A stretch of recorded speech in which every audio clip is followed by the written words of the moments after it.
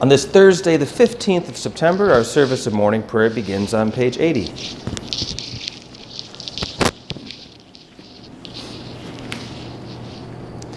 Let the words of my mouth and the meditation of my heart be acceptable in your sight, O Lord, my strength and my Redeemer. Lord, open our lips, and our mouth shall proclaim your praise.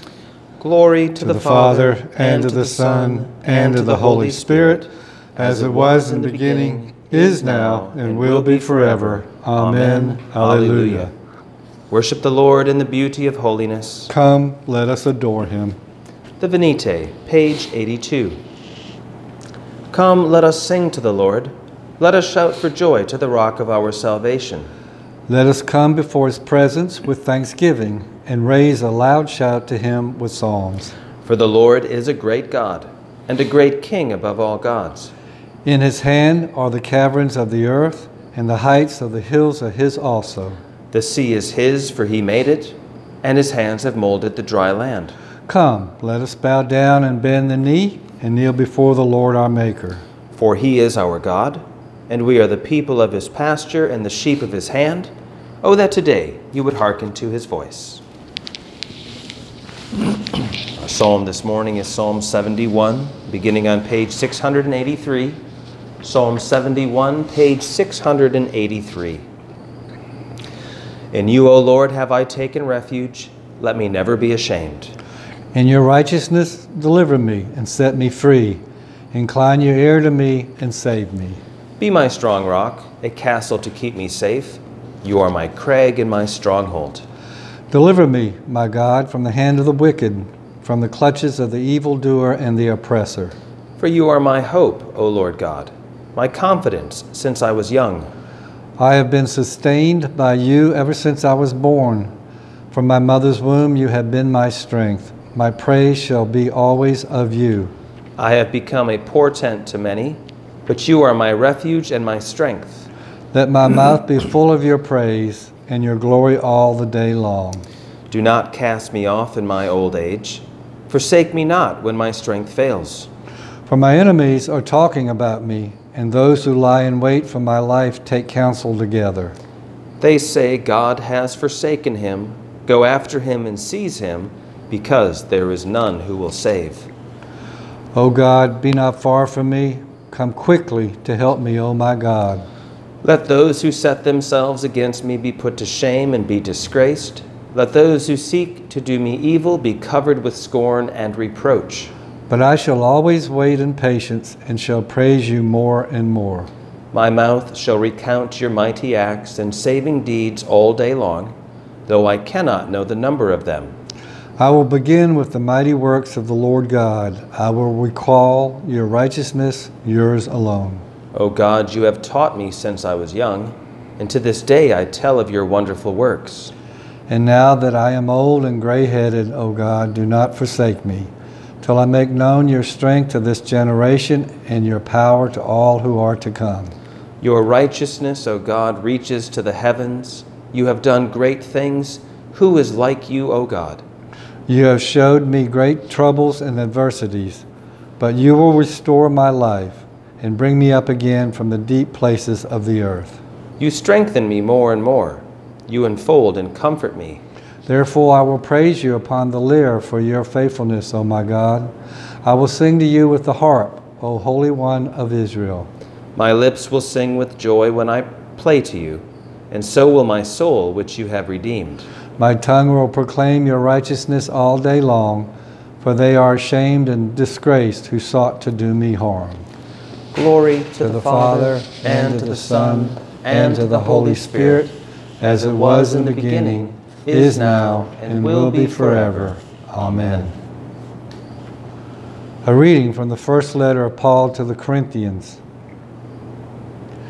The unspiritual man does not receive gifts of the Spirit of God. They are folly to him, and he is not able to understand them because they are spiritually discerned. The spiritual man judges all things, but is himself to be judged by no one. For who has known the mind of the Lord so as to instruct him? But we have the mind of Christ.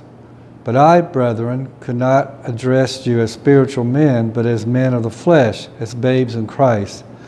I fed you with milk, not solid food, for you were not ready for it. And even yet you are not ready, for you are still of the flesh. For while there is jealousy and strife among you, are you not of the flesh, and behaving like ordinary men? For when one says, I belong to Paul, and another, I belong to Apollos, are you not merely men? What then is Apollos, and what is Paul? Servants through whom you believed, as the Lord assigned to each. I planted, Apollos watered, but God gave the growth. So neither he who plants nor he who waters is anything, but only God who gives the growth. He who plants and he who waters are equal, and each shall receive his wages according to his labor. For we are God's fellow workers. You are God's field, God's building. According to the grace of God given to me, like a skilled master builder, I laid a foundation, and another man is building upon it. Let each man take care how he builds upon it. For no other foundation can anyone lay than that which is laid, which is Jesus Christ. Now, if anyone builds on the foundation with gold, silver, precious stones, wood, hay, straw, each man's work will become manifest. For the day will disclose it, because it will be revealed with fire, and the fire will test what sort of work each one has done. If the work which any man has built on the foundation survives, he will receive a reward. If any man's work is burned up, he will suffer loss, though he himself will be saved, but only as through fire. The word of the Lord. Thanks be to God. The Benedictus, page 92. Blessed be the Lord, the God of Israel. He has come to his people and set them free. He has raised up for us a mighty Savior, born of the house of his servant David. Through his holy prophets he promised of old that he would save us from our enemies, from the hands of all who hate us. He promised to show mercy to our fathers and to remember his holy covenant. This was the oath he swore to our father Abraham, to set us free from the hands of our enemies. Free to worship him without fear, holy and righteous in his sight all the days of our life. You, my child, shall be called the prophet of the Most High, for you will go before the Lord to prepare his way, to give his people knowledge of salvation by the forgiveness of their sins. In the tender compassion of our God, the dawn from on high shall break upon us, to shine on those who dwell in darkness and the shadow of death, and to guide our feet into the way of peace. Glory to the Father, and to the Son, and to the Holy Spirit, as it was in the beginning, is now, and will be forever. Amen.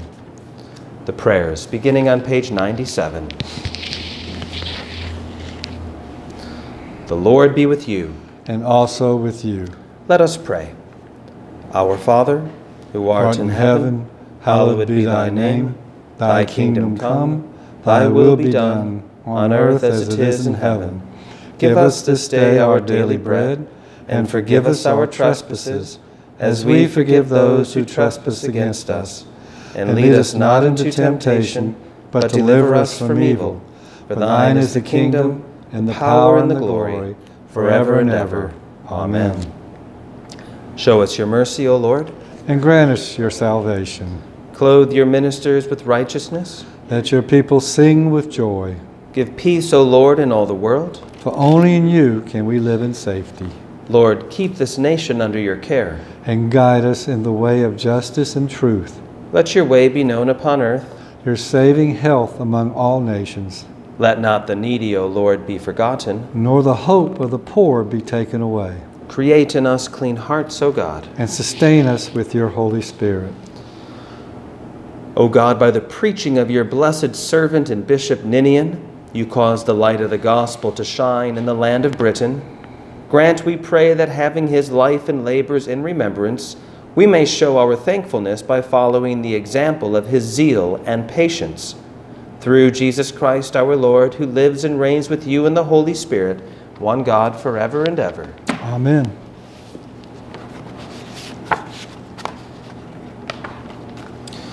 Lord, as we thank you for the gift of this new day, we pray that you would bless us, that in all our actions, our words, and our thoughts, we would make the hours that lie ahead an offering in your service. God of the ages, to whom 1,000 years are like a single day, we thank you for bringing us in safety to this morning. Direct our steps and enlighten our hearts, that in all things we may act with your wisdom, your joy, and your love, through Jesus Christ our Lord. Amen. Lord, we pray for your church, that you would renew each one of us with your love and your peace. Lord God, we thank you for calling us to be disciples of your Son. Stir up within us, we pray, the many gifts of your Spirit, that through all our actions and all our words, we would reflect your love to the world. And through our characters and our lives, others would be drawn to hunger for the truth of the gospel for themselves, through Jesus Christ our Lord. Amen.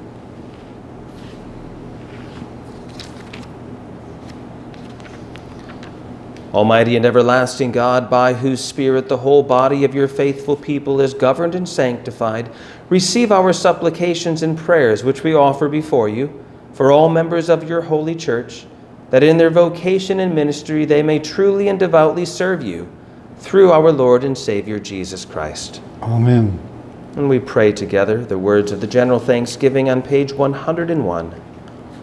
Almighty God, Father of all mercies, we, your unworthy servants, give you humble thanks for all your goodness and loving kindness to us and to all whom you have made. We bless you for our creation, preservation, and all the blessings of this life, but above all for your immeasurable love in the redemption of the world by our Lord Jesus Christ, for the means of grace and for the hope of glory.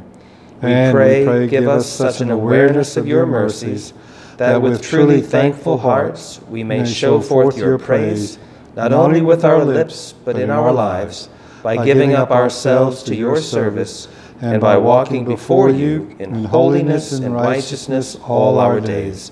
Through Jesus Christ our Lord, to whom with you and the Holy Spirit be honor and glory throughout all ages. Amen. Amen. Let us bless the Lord. Thanks be to God. The grace of our Lord Jesus Christ and the love of God and the fellowship of the Holy Spirit be with us all evermore. Amen.